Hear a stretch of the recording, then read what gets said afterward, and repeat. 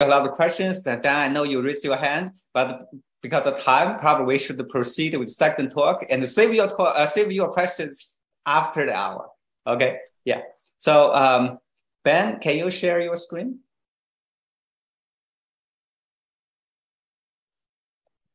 Okay, yeah, you can go ahead. Okay, great. Can everyone hear me all right? Great. Okay, well, thank you, Jinhua, for the introduction, and also I want to thank Sonia and the organizers for putting together this seminar. It's extremely interesting, and I'll make sure to spread the word about it. So my name is Ben Kerr. I'm a biologist at the University of Washington, and today I'm going to talk about some relatively new work in our laboratory on the biology of plasmids, and specifically how they move from one bacterial cell to another. Most of our intuitions about genetic inheritance in biological systems are built on a vertical mode of inheritance. So when you look at pictures of parents and offsprings like these that I'm showing you here, the genes are passed down from parent to offspring. Bacteria, of course, do this as well every time they go through binary fission. But bacteria also violate these intuitions by possessing another mode of transfer, genetic transmission, which is a horizontal mode. One of the primary vehicles of that are conjugative plasmids, circular pieces of DNA that are passed between unrelated bacterial cells. And the process by which that occurs is called conjugation. To explain this, I have a little diagram here. The cell on the left is a plasmid-bearing cell. And that cell is going to form a connection with the cell on the right, a plasmid-free cell. It does so by building this apparatus called a pilus that draws these cells into close proximity, and essentially a copy of the plasmid is deposited into the formerly plasmid-free cell, making it now a plasmid-bearing one, which is called transconjugant. Now, horizontal gene transfer causes some interesting problems for evolutionary biologists. It muddles species concepts. It also causes problems with phylogenetic reconstruction. Indeed, even the basic topology of phylogenies as these sort of strictly bifurcating structures have to be revised because you now have points of convergence where genes get passed between phylogenetically distant lineages. Why I find plasmids so interesting is because they lie at this very interesting place and with regards to biological individuality. They blur the lines in some ways. That's because these plasmids have some degree of autonomy, but they also have some dependence on their host. So when we think of where the individual in the system is, do we think of it as the cell and it's the plasmid inside it as one individual? Can we think of plasmids as a kind of individual, like a molecular parasite that can move between cells? Should we be thinking of the host and the plasmid each as individuals in a kind of multi-level way, perhaps with interests that sometimes align or don't align? I think this is philosophically interesting, but putting that to the side, one of the reasons why we might care about plasmids is they often house antibiotic resistance genes. As I'm sure many of you are aware, given the ubiquity of drug use in clinical, industrial, and agricultural settings, drug resistance is a major health problem. This is just a schematic that's a projection of the deaths attributable to antimicrobial resistance by 2050. This total number here is going to outstrip by many factor deaths due to COVID, also is larger than the deaths due to cancer. So this is a major health issue. And as I mentioned, drug resistance is often carried on these mobile elements, these conjugative plasmids. Particular concern are plasmids that contain multiple drug resistance genes. This plasmid is an example that was pulled from a Klebsiella pneumoniae isolate from the clinic that had 11 genes coding resistance to all sorts of classes of drugs, beta-lactams, aminoglycosides, sulfonamides, and others. So understanding the process by which these plasmids move between cells is sort of important to understanding how resistance and multi-drug resistance spreads between bacteria, specifically pathogens. Now, one of the primary components of this process is the rate at which it occurs. And that's what I'm going to be spending most of my time talking about, providing some historical analysis of how this was done, some theoretical considerations, and some experimental approaches to dealing with the measuring the rate. But I will also talk briefly at the end about whether the transfer rate itself can evolve, and I'll show you some results to that effect. So what was the industry standard? How do people go about measuring conjugation rate? Well, almost invariably, it involves the following sort of approach. You take a plasmid-bearing cell called a donor, because it donates a copy of the plasmid to another cell, and a recipient, which receives the plasmid, and you put those two cell types together into a culture which they grow and potentially can transfer the plasmid from donor to recipient. If a transfer occurs, you get a third plasmid type, again, this purple type, which is the transconjugant. What an experimentalist will do is take those numbers, measure those numbers of donors, recipients, and transconjugants over time, and use those numbers to calculate a metric for the conjugation rate. Now, underneath that estimate is actually a dynamical model, often a system of differential equations. Here, the dynamic variables D, R, and T refer to the donor, recipient, and transconjugant densities. And the model that I'm showing you here is a simple model that was derived in the 70s by Levin and colleagues. And it does a pretty reasonable job describing things at low density. So what is being assumed here is that all of these players are expanding at this growth rate given by the Brown psi parameter. The other terms that you're seeing here are transferred terms. They involve the products of plasmid-bearing cells, either donors or transconjugants, and plasmid-free cells, the recipients. This green gamma parameter is the rate of transfer. That's the parameter we're actually interested in. Now, under certain assumptions, you can solve the system of differential equations. And for a period of growth, given by this T tilde here, you can use that solution to derive a estimate for this gamma parameter. This was done in the 90s. And this is the estimate that Simonson and colleagues, I'll call this the SIM estimate and SIM approach after the name of the first author here. And if you have the number of transconjugants, recipients, donors, and the total number of cells, that's N here, as well as an independent estimate of the growth rate, then you have all the ingredients needed for the gamma parameter and an estimate of the conjugation rate. Now, this model, like all models, makes certain assumptions, which can, of course, be called into question. One of the primary assumptions right off the bat that seems off is we're assuming all these populations are growing at the same rate. These sometimes are different species, so they're going to tend to grow at different rates. And also, possessing a plasmid is often costly. So that means the donor and recipient transconjugant might grow slower in some cases than the recipient. Easy solution to this is just throw on some subscripts to each of these psi parameters, and then update your model appropriately with the set of these growth rates. Second assumption that the model makes is from Levin and colleagues is another identicality assumption, which is that the rate of transfer from a donor to recipient on the top here is the same as the rate of transfer from a transconjugant to a recipient. Of course, that may also not be the case. And again, we solve the problem in the same way, just add a subscript giving the source of the plasmid. And we can, again, back in our model, update that with a set of these transfer rates as you see here. This more complicated model is what we're going to be using throughout when I talk about some of our approaches. But even with this more complicated model, if we take this model to be a description of the system, we're predicting a deterministic rise in the number of transconjugants. Remember, most assays start with no transconjugants in them.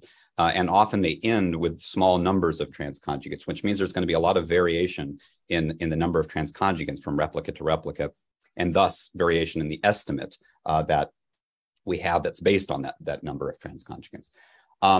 So is such variance just a nuisance that we have to deal with, or can we actually embrace the variance in some ways and use it to derive a measure, an estimate of the transfer rate itself? And the answer is we can. But to appreciate that, I'm going to take us on a bit of a historical detour. So the wavy lines of history are now taking us back to 1943. And in 1943, microbiologist Salvador Luria and biophysicist Max Delbruck designed an extremely clever and now deeply influential experiment to adjudicate competing hypotheses about the very nature of bacteria, of the mutation in bacteria.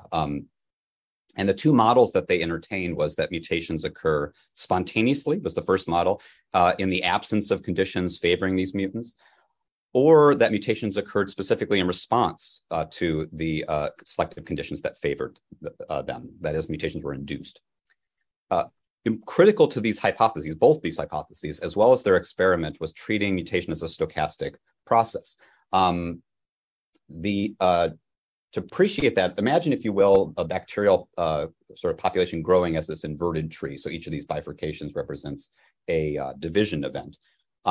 Let's focus on the spontaneous model to start with. Here, mutations can occur anywhere in this tree as the population is growing. So, for instance, maybe this cell is resulted from a mutational event and is a mutant. I put a halo around the cell here just to distinguish it from other mutant cells that inherited the mutation, like the daughters of this mutant cell here. Perhaps you have another mutational event giving a mutant here. And if we're interested, after a period of growth, of measuring the number of mutants in the population, the way, of course, we would do that is we would take an agar dish here seen from the side and impregnate it with a drug if we're looking for drug-resistant mutants, or phage if we're looking for phage-resistant mutants, and plate that population out the bottom of the tree here. And each of those mutant cells would generate a colony on that plate here seen from the side. Now, that we would have had, in this case, by the way, 3 mutant cells, 3 colonies. However, for another replicate, you could have had these 2 mutational events. Mutational events could have happened at other places in the tree, and you would have gotten 2 colonies. Or you could have had these 3 mutational events giving 4 mutant cells, and that would produce these 4 colonies. Or perhaps these 3 mutational events, and you would have 5 mutant cells, and thus 5 mutant colonies, and so on. So you'll get variation from one replicate to another. Now, for the induced model, we also have a mutation taken to be a random process, but here it works differently. There's no mutation occurring during the growth. The mutations are supposed to happen right when the cells hit the agar dish, that is, when in the presence of the selective pressure. And each cell flips a little coin that comes up heads, you become a mutant with some probability. So maybe these 3 cells get heads and form mutant colonies, or maybe it's these 2 or these 4. So again, there's variation in this. This actually conforms to a binomial distribution, but if the cell number is very large and the mutation probability is very small, that's well approximated by a Poisson distribution. The spontaneous model has its own distribution, which is different from the induction model as well. And that means that statistical signatures across replicates in an experimental context can be used to support one of these models over the other. And that's precisely what Luria and Delbruck did. For instance, the variance to mean ratio for the induction models is predicted to be unity, whereas for the spontaneous model, it's predicted to be larger than unity. And the reason is because occasionally you can get mutations high up in the tree, which lead to lots of mutant descendants, and a so-called jackpot of these mutant colonies that tends to inflate the variance relative to the mean. Incidentally, what Luria and Delbruck found support for was for the spontaneous model, and something for which they, a few years later, won the Nobel Prize. Why am I spending so much time talking about the Luria-Delbruck experiment? It's because it's a beautiful experiment, and everybody should know about it if they don't. But also it has some relevance to what we're trying to do here today. So I want to try to make that connection. Fundamentally, again, what Luria and Delbruck were dealing with was mutation as a stochastic process, moving from a wild type to this mutant state, and they also gave some ways to measure that, which we'll talk about in a second. We are actually dealing with just another stochastic process of transformation, which is conjugation. But it's a little bit more complicated than the process that Luria and Delbruck were dealing with. So we have to look at 2 entwined trees, if you like, here. If you focus just on the tree with black edges to start here, we're in analogy with what you're seeing on the left, we're talking about transformation. Whoops. Seems like oh yeah, there it goes. Sorry, my computer was lagging there. Transformation from a recipient to a transconjugate. Okay, but because plasmids don't just spontaneously appear like mutations do, we have to track another population of cells. This growing gray donor tree has to be incorporated as well. So that leads to some differences, of course, between the Luria-Delbruck measure and what we're going to show here. But there's also some fundamental similarity, which I will highlight that isomorphism as we go. To motivate this, I want to refer to a pivotal scene in Tim Burton's adaptation of Sleepy Hollow. In this scene, the police constable Ichabod Crane is walking through the forest with a young apprentice, Mazbeth, and Mazbeth notices that there's no sound, that there's no birds, there's no crickets, there's no wildlife. And this leads these characters to think that they're in some sort of supernatural presence, which leads them to the Crone Witch, who then tells them some information about the headless horseman, and that moves the whole plot along in this story. But for our purposes here, what's interesting about this scene is it's the lack of something, in this case, the lack of sound, that gives critical information to these characters. For us, it's also the lack of something, specifically and ironically, the lack of transconjugance that gives critical information about the conjugation rate itself. Because this is a physics audience, I thought I would share a couple of the mathematical details, and I'm happy to go into much more detail if people are interested. Just as a reminder, for that more complicated model, we have these dynamical models, the dynamical variables, donors, recipients, and transconjugants. And then, of course, we've got our subscripted growth rates and conjugation rates, the size and gammas. And we're going to model the transconjugant population here as a continuous time branching process. The probability of zero transconjugants, so we start with zero transconjugants, the probability that we still have zero transconjugants at some time, t tilde, can be analytically derived. We represent that as P naught. So this is Mazbeth's principle. We're focusing on the absence of transconjugants, or at least the probability of the absence. That actually probability exponentially decreases at an exponentially increasing rate, and it's given by the expression that you're looking at here.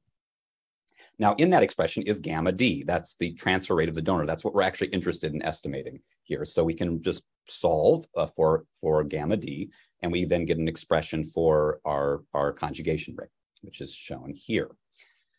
This expression turns out to be quite similar in important ways to the mutation estimate by Luria and Delbruck. We call this the LDM, the Luria-Delbruck method, because of the similarity of approach that we use to Luria and Delbruck. This is the mutation. I drive this in a slightly different way, so this is not quite how it appears in their paper.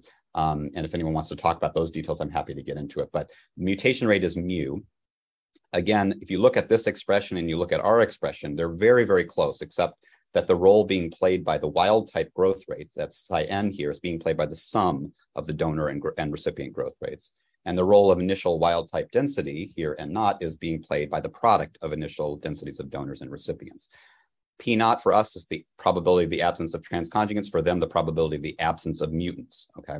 So very, very structurally related to the Luria-Delbruck approach and estimate. How, by the way, do we estimate our P naught, this probability of not having any mutants? Well, how did Luria and Delbruck do it? They started with, again, a bunch of these populations and looked at the fraction of these populations that had no mutants, no purple cells. That actually is a maximum likelihood estimate of P naught.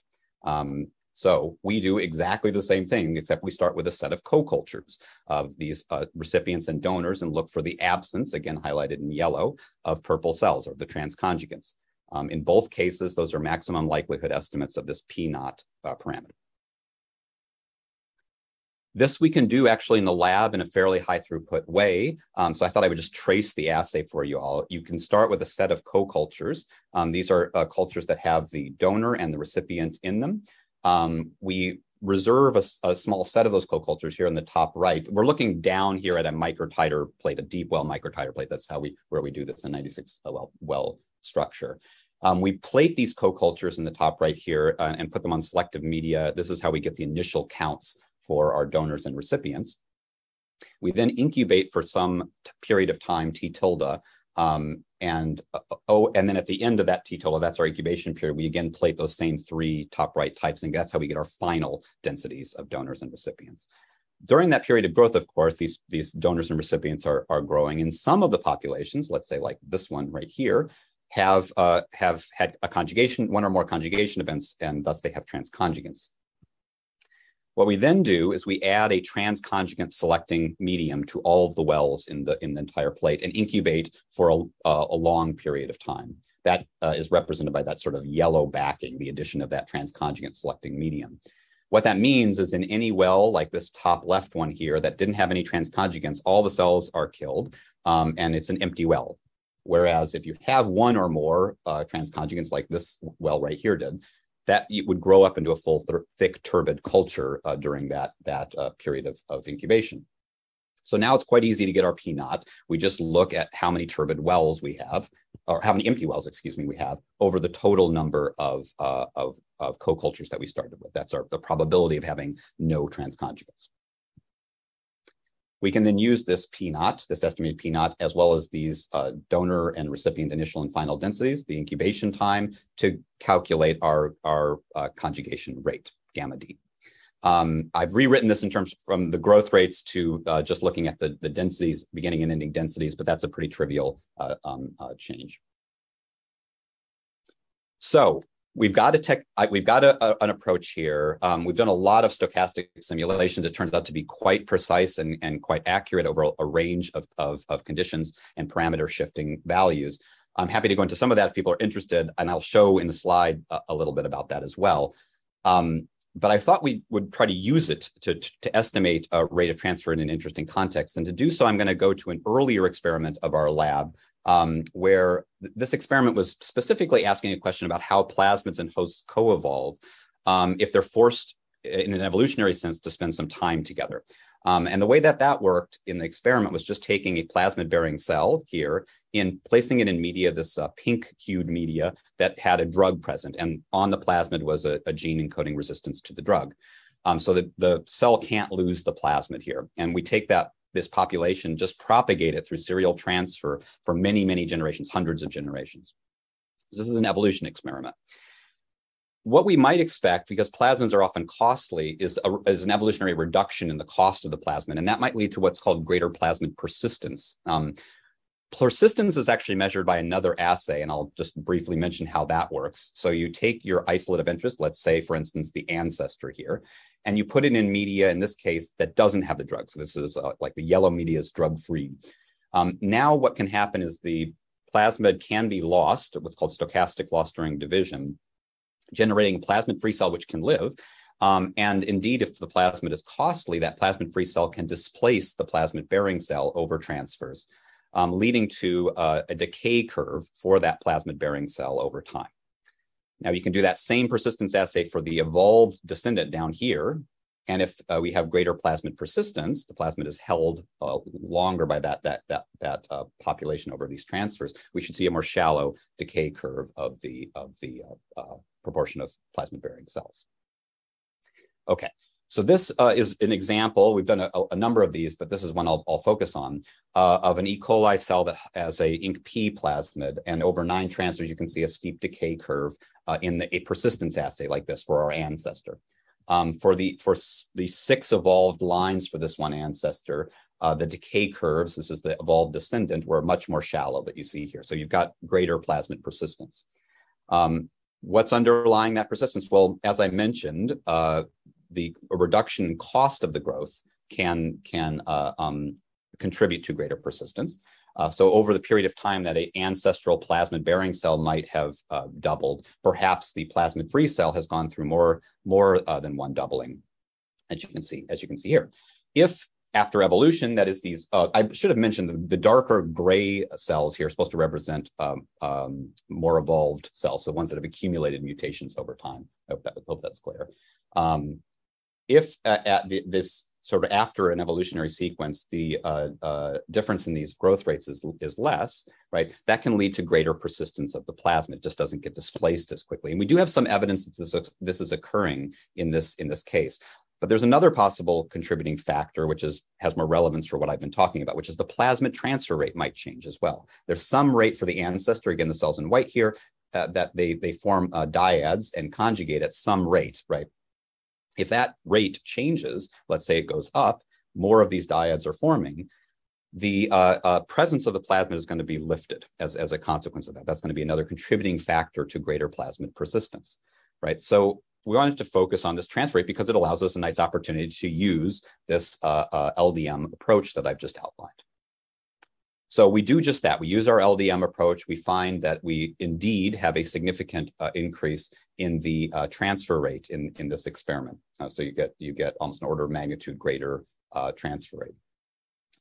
We can also use the SIM estimate, that first estimate that I started with, which is actually the industry standard. That's what most folks are using to measure conjugation rate.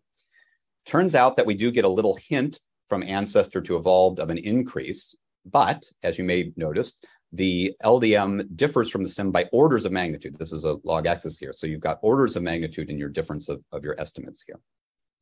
Why such a big difference? That's, by the way, for both the ancestor and the evolved. Well, just as a reminder, this is just for reference, we have the estimates here on the far left, and we have our dynamic variables and our parameters for our more complicated model. Remember, the SIM makes all those identicality assumptions on those parameters. We can do a set of stochastic simulations using the Gillespie algorithm. And what we find, I'm not going to show one example here for a set of parameter values that you're seeing in the lower right here. This is the conjugation rate of interest. The parameter of interest that we're trying to estimate is on the y-axis here. On the x-axis is another parameter, the transconjugate conjugation rate. That's what we're varying. And the true value of the conjugation rate parameter is 10 to the negative 6 in these simulations. You can see the LDM, our approach, is quite precise and accurate. The SIM approach has a lower precision, but importantly, it also is inaccurate as the transconjugation rate by orders of magnitude, as the transconjugation rate gets much larger than the donor conjugation rate. Interestingly, for many plasmid systems, this may be something that naturally occurs. There's something called transitory derepression. When a plasmid enters a recipient, it ends up, the genes encoding the conjugation apparatus get derepressed. So they are expressed at higher rates, which means transconjugates tend to exhibit transfer at much higher rates than donors, cells that have had plasmid for a while. Which would explain why we have this inflation in the SIM estimate here. There's more to the story. If people are interested, I can get into it. But putting the methodological issues aside, this is an interesting finding as well, that you get an increase in the rate of transfer. And we have a couple of hypotheses for the evolutionary reasons for that. One is that maybe what's happening is mainly a reduction in cost, but you get a pleiotropic effect of these healthier cells being better able to conjugate with other cells. Another possibility is that you could have direct selection for higher rates of conjugation if mutations were happening on the plasmid, and plasmid bearing cells can donate their plasmid to other plasmid bearing cells. And again, if people want some details, I'm happy to get into that. I think I'm a minute or two over, so I'm going to just sum up what we've talked about today. We focused on plasmids. We're interested in them from a public health perspective because they often carry antibiotic resistance. And what we're focused on here is the rate at which they transfer between hosts. We've developed a new metric and an assay to pair with that metric that's inspired by the Luria-Delbruck approach, which again is fundamentally grounded in the stochastic nature of, in this case, conjugation, and for them was mutation. We have used this approach to show how current approaches can be quite biased, and also that transfer rate can evolve. And with regards to that last point, exposure to antibiotics, as occurred in our evolution experiment, may not only select for the maintenance of drug resistance and greater persistence of plasmids, but also a greater transferability of these plasmids, at least in some cases, which is sort of a sobering note to end on. So I just want to thank all the folks that were involved in this, but particularly a phenomenal researcher, a grad student who just recently graduated in our lab, Liv Kosterlitz, who was spearheaded most of what I talked about today, and our wonderful colleague at the University of Idaho, who's a plasmid expert, Ava Top. All the rest of the people were involved in plasmid work that are shown on the slide. And I want to thank these agencies for funding and you all for listening. And I'm sorry to go a few minutes over, but I'm happy to take questions. Thanks. Thank you, Ben, for a great talk. And we don't mind if you go over, but then you just have a little less time for questions. So we'll take Robin's question. Does the rate of plasma transfer increase if the population is stressed by the ambient conditions? That's an interesting question. So there's actually some interest in whether drugs may actually cause increases in rates of transfer. And we have not done any sort of stressing out conditions like, let's say, temperature or